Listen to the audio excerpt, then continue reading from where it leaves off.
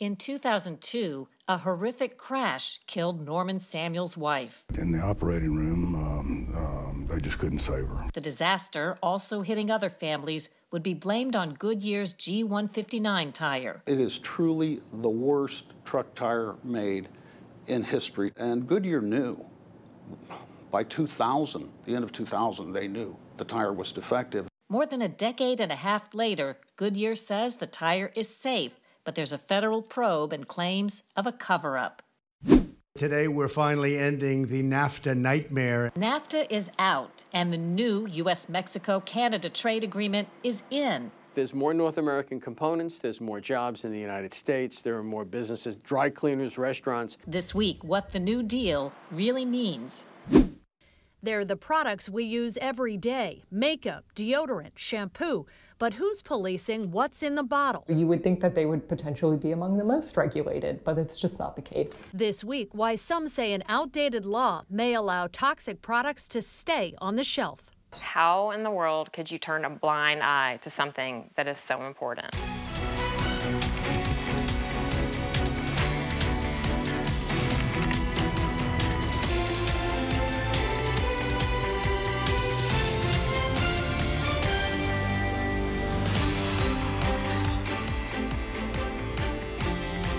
Welcome to Full Measure. I'm Sharyl Attkisson. If you've been around a while, you might remember the deadly Ford Firestone tire fiasco. The law on reporting tire safety issues was changed because of it. Today, there's a federal investigation you probably haven't heard about into a different brand of tire, Goodyear tires once used on motorhomes. Goodyear says the tires are safe, but there are serious allegations of a cover-up. It was a perfect day for me driving.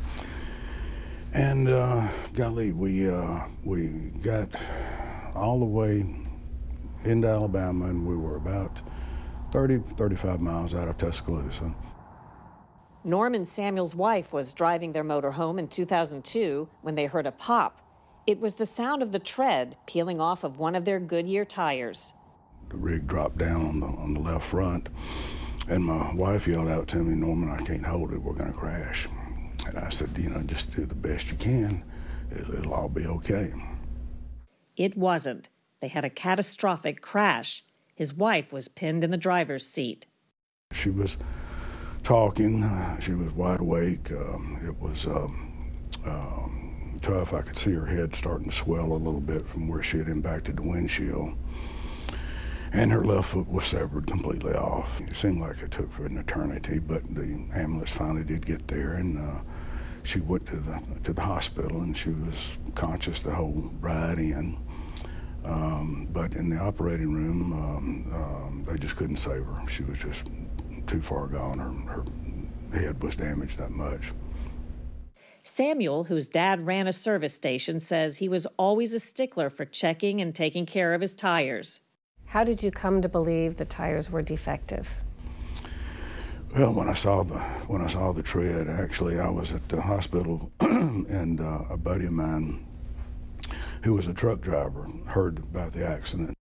He had the presence to go back and get the tread, and it might have been a tougher case to prove if he hadn't have found that, but you could put the tread together, and it made the entire tread was all in just one piece. It turns out the same disaster was hitting other families. In 2003, the Hagers crashed their motorhome in New Mexico after the tread tore off their right front Goodyear tire. All 4 family members inside were hurt. Donna Hager, the grandmother, still suffers from her injuries 17 years later. She was trapped in the rear with a broken jaw, wrist, teeth, foot, ribs, toes, and a severed Achilles tendon. Attorney David Kurtz took the Hager case and received a confidential settlement from Goodyear. But instead of that ending the story, it was only the beginning. You're saying that Goodyear misled the court. There was data showing this problem? Oh, absolutely. By the time the Hager's accident happened, there'd been over 450 highway speed failures of the G159. But you didn't know that? I had no idea. The court battles over Goodyear's G159 have now spanned 2 decades. Kurtz has argued in legal documents that the tire is linked to at least 98 injuries and deaths and hundreds of property damage claims.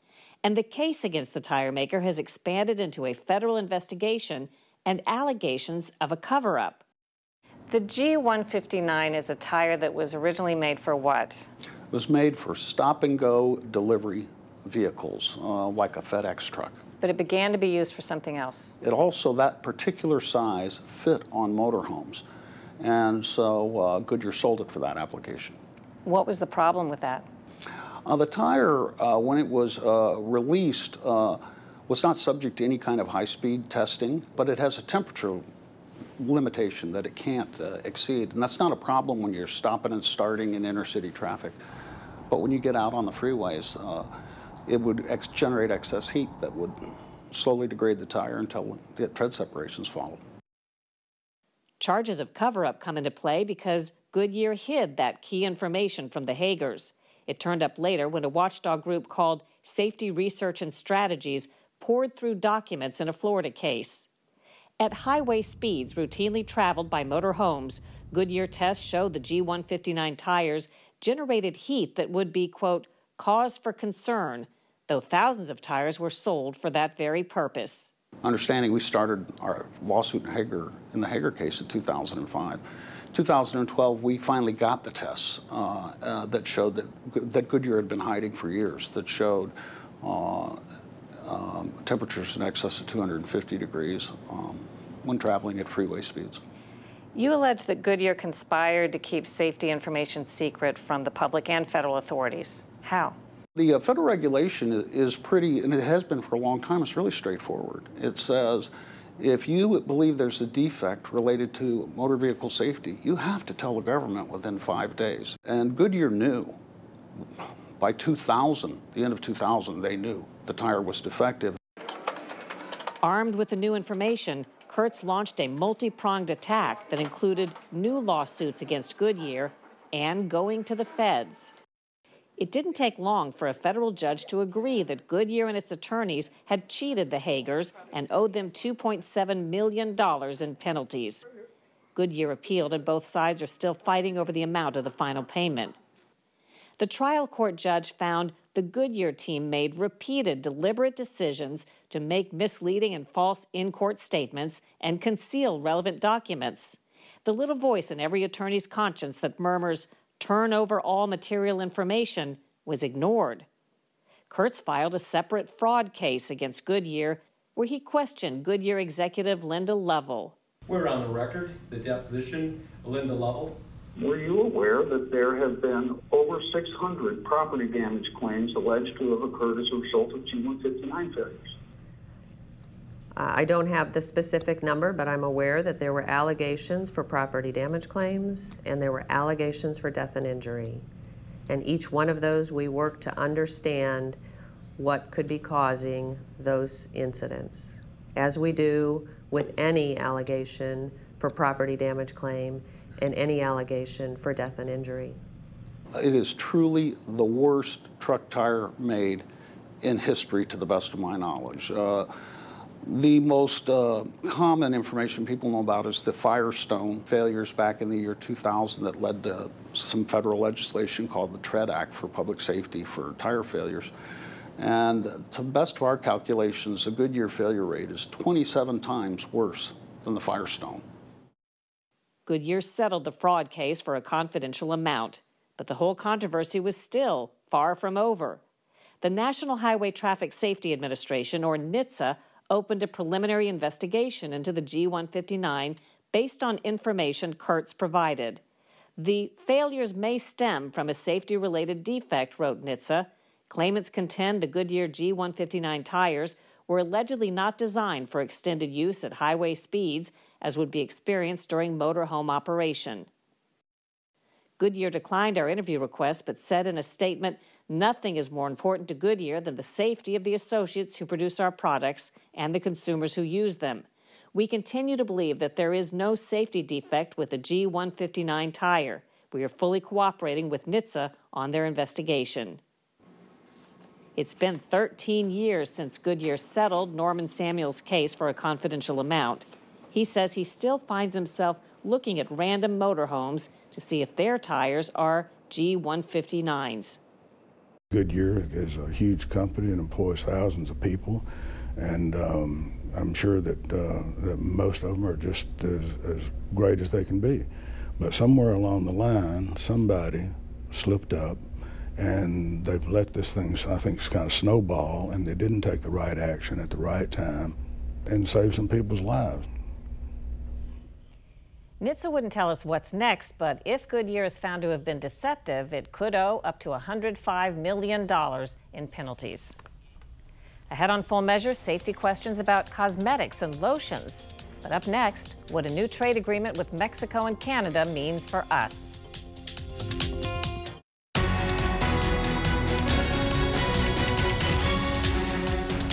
On the heels of a new trade deal with China, President Trump has now signed the United States-Mexico-Canada Trade Agreement, USMCA.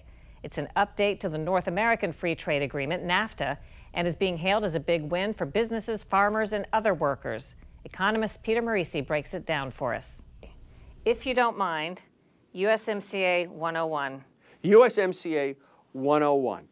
The old NAFTA needed to be brought up to date. Okay, let me stop you right there. What is NAFTA in a few sentences? The old North American Free Trade Agreement with Canada and Mexico was in need of update because we've got a whole technology sector that didn't exist before, and we've got the problem of China. China can send steel into Mexico, it finds its way into cars, and comes into the United States. And it's not like it's fairly traded steel, it's subsidized steel, and the same thing goes on with a lot of other components. So the USMCA deals with that by requiring more of the content of the vehicles be made in North America to qualify for duty-free trade. Everybody said this was a deal that could not be done. Too complicated, too big, couldn't be done, we got it done. And today we're finally ending the NAFTA nightmare and signing into law the brand new U.S.-Mexico-Canada agreement. Very special. Very, very special. It also addresses the China problem in another regard. If either Mexico or Canada signs a free trade deal, or if we do with China, then they're out of the deal. And so my feeling is that it creates a North American bloc similar to the European Union without all the excess baggage of the European Union. What specifically do we get in our relationship with Mexico that we didn't have before with the USMCA? We get higher content in the automobiles that cross the border. There'll be more American components in them. And that helps promote businesses and factories here in the United States. Absolutely. If there's more North American components, there's more jobs in the United States. There are more businesses, dry cleaners, restaurants. When a factory's humming, there's that dinette down the street. What is it we get in the part of the deal with Canada that we didn't have before? Better market access in agriculture.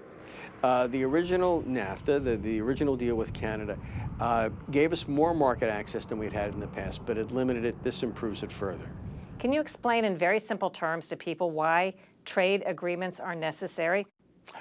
Well, the reality is that we'd have tariffs at the border. The goods would be stopped at the border and checked and so forth. The amount of two-way trade between the United States and Canada is so intense that the economies of Michigan, Ontario, and New York would be severely impaired if we didn't have an arrangement that erased the border. Likewise, we have an interest in Mexico developing economically so that we don't have an immigration problem. If we either take their goods or we take their people is what it comes down to. This permits Mexico to integrate itself into the U.S. economy, learn American practices. It improves the labor environment in Mexico, and all those things are good things from the point of view of having a more prosperous neighbor. You know, do you want a prosperous neighbor living next door or one that's not prosperous? If you want a prosperous neighbor, you want the USMCA. Canada has not yet ratified USMCA, and due to political upheaval there, it will be months before it takes effect. Coming up on Full Measure, we use personal care products every day, but who's policing what's in the bottle? Josie Sturman has a surprising report next.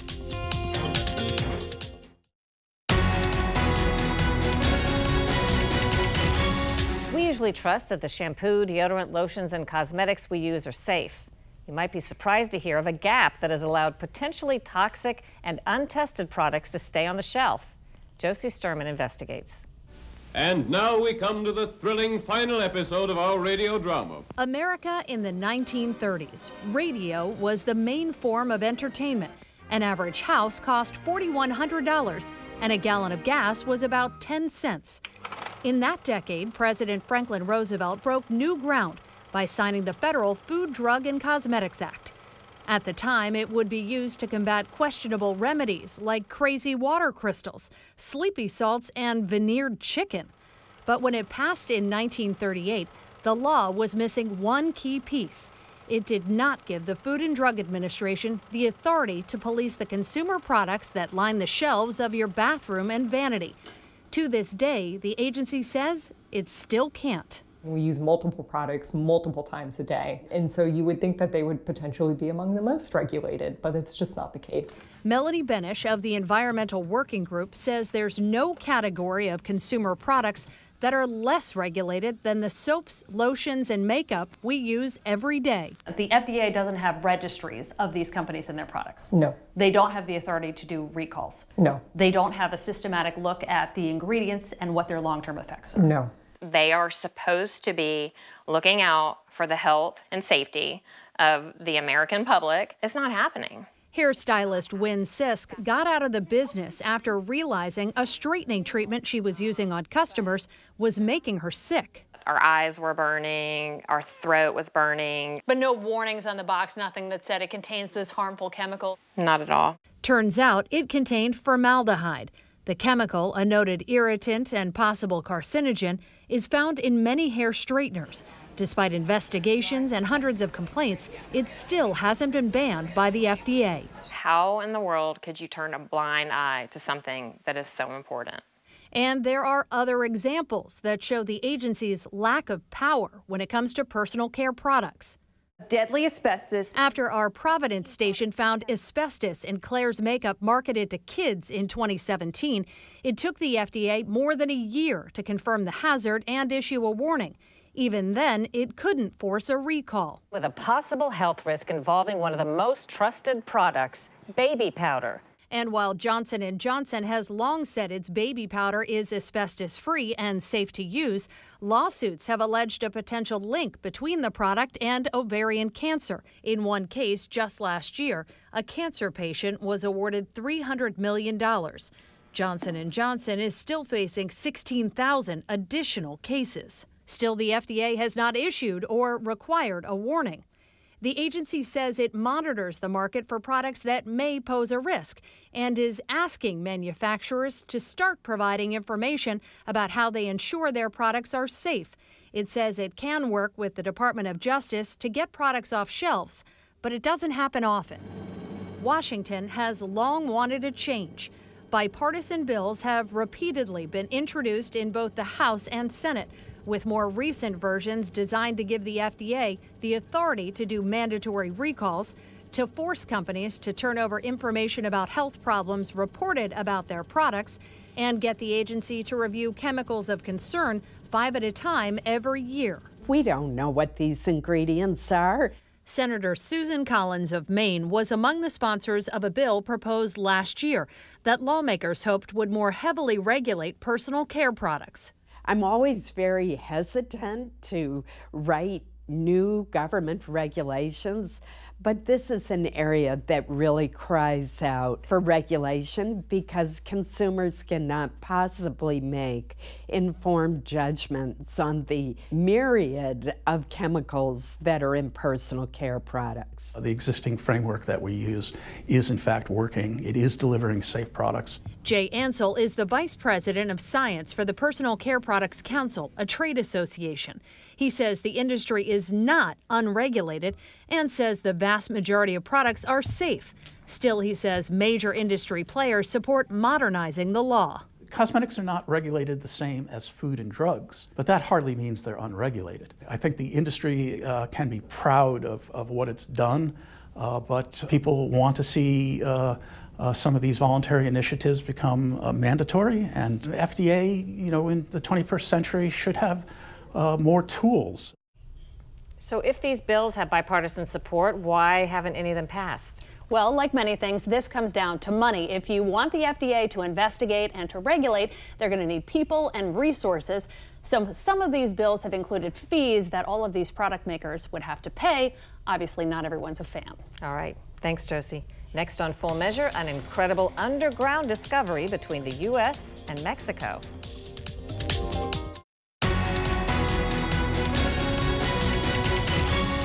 An update to our reporting about Roundup. Thousands of people say a chemical called glyphosate found in the weed killer gave them cancer.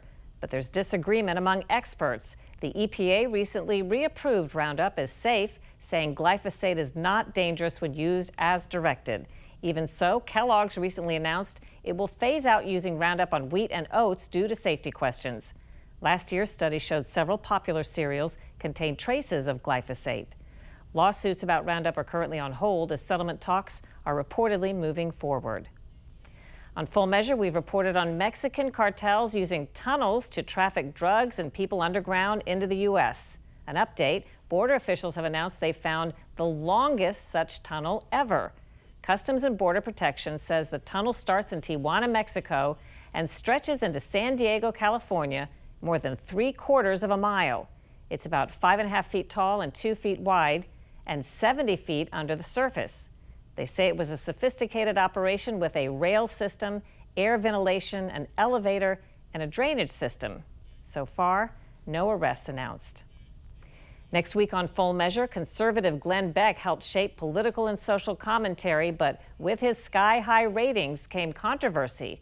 Now he's talking about the campaign to take him down and why he really left Fox News. I went from, in 2007, that poll that comes out, around Christmas time, most admired men in the world, and I was number 3 or number 4. I remember I was between Nelson Mandela and the Pope, and I remember thinking, this is screwed up. But I went from that to exactly a year later being despised by so many people. Glenn Beck on politics, media, and the news next week on Full Measure. Now there's a new way you can watch Full Measure on our new streaming service, Stir. You can download the app on your phone. It's also available on Roku, Apple TV, and Fire. So now you can watch Full Measure anytime, anywhere on Stir.